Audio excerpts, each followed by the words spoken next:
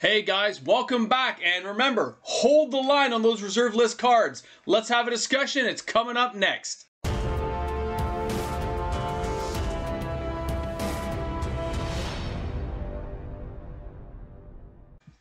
Hey guys, welcome back. MTG Moxman here. If you're new to the channel and you somehow found me out there in YouTube land, thanks a lot for checking out my content today. Today's our Market Watch Friday. We're checking out the reserve list. We're going to hold the line, okay? Going to tell you guys not to sell any of these cards, that's for sure. Now, with the reserve list changing so fast and moving along at such a quick pace, it just shows that if the lower end reserve list cards are moving and they start pushing, picture like a domino falling over. As the lower end cards fall, it's falling onto the medium cards, which falls onto the high end cards. So now we're finally seeing adjustment in prices in the high end cards that are in the reserve list, the Power 9. We're going to cover all these today. Now, even if you don't own these cards, which I understand a lot of us don't, it is fascinating to see the amount of sales, the amount of money being pumped into these reserve list cards. And I really do not believe anyone who purchases at these levels is going to put it back on the market unless they're desperate to sell. So most of these people are going to hold on to these cards, and it just shows what the shortage will be like. Now, I have a few little anecdotes for some of these, so it's interesting. The first one, we're going to talk Time Spiral. Last week we discussed this card, no, week before last we discussed it, how Time Spiral was sold out. I couldn't even find a listing. Well, it is what I call a restock now. People who have extra copies have put them up on the market because it's selling well. This card used to be around the $140 level. That's like $110 US. And now we're seeing it at the $240 Canadian or the $200, $190 US price. Now, I am seeing quite a few of these for sale now, so it has restocked. I myself did not own this card. I've worked out a deal with someone for some cash and for some trade to buy it. But I was watching it at 140 and I still paid over 200 now for a near mint copy. So pretty crazy to see, guys, but that's where things are headed. Even these lower mid-level tier cards are going through the roof. And it's an excellent card. I mean, you untap 6 lands. It's awesome. It's using a lot of decks. I need it for my commander. Now, our next one up here, of course, is Tabernacle at Pendrell. Now, I love this card. And I have a little story to go with this one. When I was a teenager, I guess that was 1994, back in June when Legends came out, we were lined up outside of our local store to buy. I was like third in line with a couple of friends, and the store owner only let us buy 2 packs. There was a limit of 2 packs for everyone, and then you could buy something else later on if there was any left over. So in one of my packs, I did get a Tabernacle Pendrell, but I thought it was worthless. I hated it. I'm like, this is a junk card. I don't want to kill my own creatures off with upkeep costs. Well, I wasn't thinking. I was a teenager. I look back and go, because I traded away, I think, for a couple of Benelish heroes. I know, horrible stuff.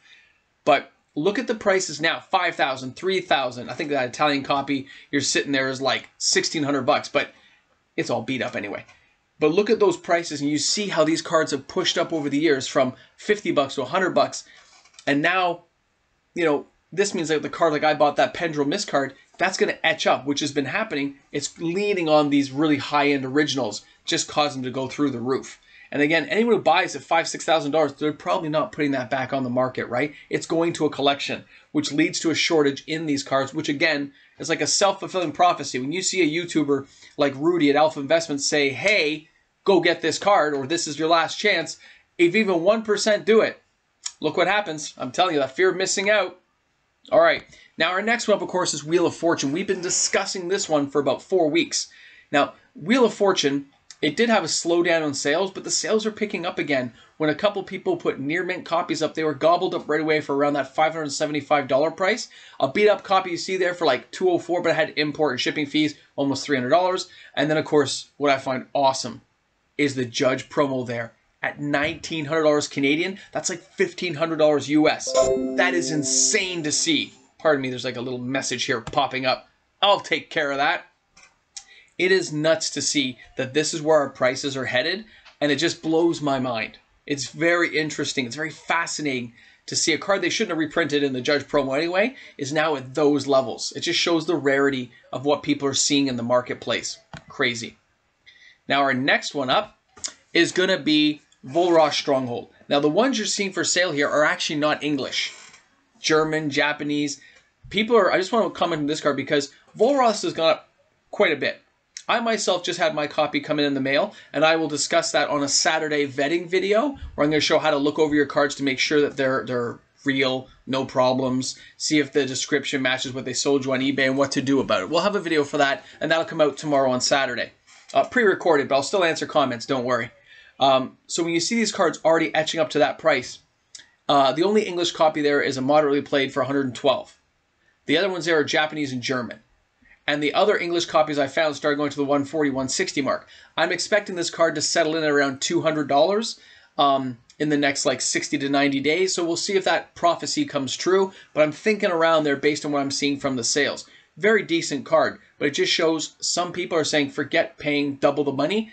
I'll just get a foreign copy so at least I have a real one, which is awesome. Still smart to do. Play within your market space of how much money you can afford. Now, Moxes. Power 9. When you see a Mox like this going for $6,000, these are all from the same seller. $6,000, $6,000, you know, $5,000, they're all $6,000. That's $18,000 to $20,000 right there. All from the same seller. They all sold on the same day. There was numerous sales around the $6,000 to $7,000 and a couple of the $3,000 and $4,000. Guys, Moxes are moving. When Moxes are moving, you know they don't usually go back out into the market. Usually some of the high-end kind of Kid Icaruses and Dan Bach people out there have these on their stock shelves. But now that they're leaving those shelves, I've seen even those sellers start to jack their prices up to protect the inventory they have left to get more of their money met because of the demand. So it's kind of crazy to see these are going for that. Imagine what's going to happen a year from now. I expect Moxes to settle in around $7,500 for a near minty unlimited. So keep an eye on it. It's amazing. It's amazing that people have this kind of money to put out there on cardboard. I myself have only... I bought this one. So you see the Moxie here, right? And I paid $2,000, okay, plus tax. But that's what I paid. So at least I know what I paid when I bought it, okay? And that's not what I've had to buy in the last numerous years. The emerald you see up there was because I traded in toonies. There's another video on that back in the day. You can take a look. Now, our next one, okay. Black Lotuses, which had no sales for a while, are now starting to sell. You see that at $20,000, $24,000 for crispy unlimiteds? That means all the beat up horrible copies like mine that are like totally toasted, those are going for like $10,000 now. That is crazy to me that we're seeing beat up copies go for that when near minties are going for 20 to 24. But it just shows that push to raise things up, that inflation we're seeing. I don't know where it's going to end. But we get to enjoy the ride of seeing where it goes. And especially if you didn't buy any of these copies, you can just enjoy watching the market and seeing what happens. And if it falls, you get to laugh at everyone. And if it doesn't fall, you go, ooh, that's too much money. Crazy to see. All right, number. There we go. Time Twister. Used in Commander. I remember this card was like nobody wanted it. It was like the weakest of the Power 9. Some people said it shouldn't even be on the list for a while. I myself sold a copy last year. And I didn't get anywhere near this money, I'll tell you that. And mine was alpha. So I look at this and go, look at that price range. $8,000, $4,500, $4,500. Again, because it's used in more than just Legacy and Vintage, this card is being pushed up for a long time because of the Commander area. It's crazy to see, but it's going to keep going higher, I think. I can see this pacing as high as high-end Mox, just because it gets used in more places. Crazy. All right. Time Walk. Now, Amy Weber is the artist who did Time Walk. I think her art is truly amazing. Always loved it. Now, for Amy Weber, you have to understand, these pictures of the Time Walk, look at the two at the top. 5,000, 5,000, right? Look at that bottom one. That's collector edition. You're telling me collector edition is $1,600. I bought a couple of collector edition ones for $30. They had the clip corners on the they're collector edition, but somebody clipped the corners. I said, they're still real card. I want them. So I bought a couple of them for 30, 34, 35 bucks, whatever my eBay thing said. And then I look and I go, look how much they're worth now. Even clip corner ones are going to go for like $800 now.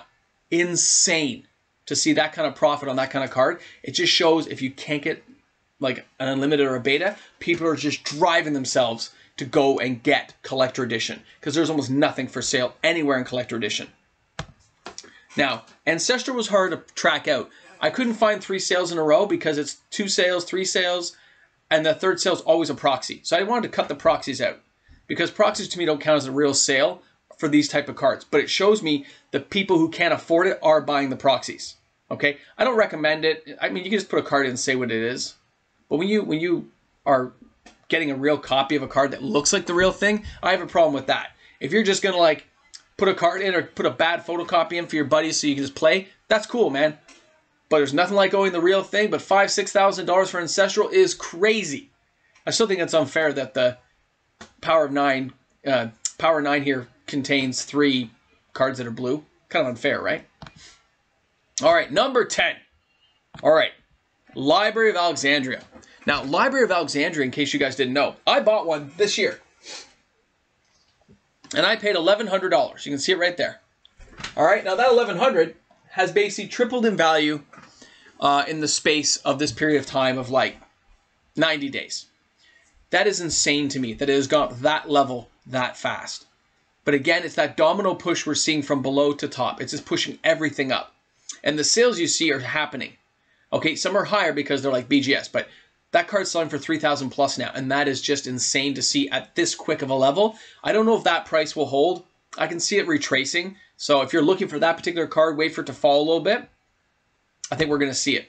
Now, Brain Geyser, of course, is not one of the power high-end cards, but I want to mention it because we talked about this when it was $20, and I told people to buy it, and it's already tripled in value, and people are still buying it daily.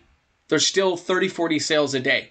People are clearing this card out, and they're holding on to it. This was also in Rudy's video, how he recommended it as a card, and as soon as he recommends something, you guys see what happens.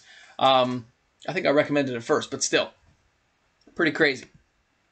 Now, our last 3 cards are all going to be dual lands. Now, the fact that we see Underground Sea now hitting $1,200 to $1,500 for near minty crisp ones tells you even beat up ones are going to hit close to $1,000 now. And that's, again, you're just seeing that push, and it just keeps going higher. If you bought the dual lands when I told you to, I feel proud because I told you to buy them, especially like the Taiagas and stuff that were still like $200. If you didn't, I'm sorry you didn't listen to me, or I'm sorry you didn't have the money at the time. I get it. If you have them, hold them, because these are not coming back to market. Again, when you see this and you see a Volcanic Island at $915, it's not coming back to market. They're holding on to it. You're done. Buy it and the person's putting it away, especially for the near mint ones. Maybe beat up ones, but not good ones. Tundra, same thing. Look at that, $900 to $1,000. Those are BGS ones, but still, $1,400 means it's $700 to $800, and that was February 4th for some moderately played copies and a near mint copy. But when you see that, you realize those prices, it's only going to push higher. And that, again, it's going to be quite the ride to watch this happen. And I will be covering it, don't worry. I think I'm going to stick to Fridays being like the market watch for reserve list stuff, because we have other topics to cover, and we have some call time openings coming for the patrons and some of the other people on the channel who purchased them. So I'm looking forward to it. So I look forward to seeing you guys on Saturday. Have a great one. Yeah, it's kind of chilly out here in Canada, but I'm looking forward to seeing everyone on Saturday and Sunday. Stay tuned, and hey, always leave comments below. Love to talk to you guys. Have a great one. Stay safe out there. Hey guys, big shout out to my patrons out there, and guess what? Those of you who called and asked and are interested, I'm willing to part with 6 Weatherlight packs to do openings on the channel. You can contact my email if you're interested in buying a pack.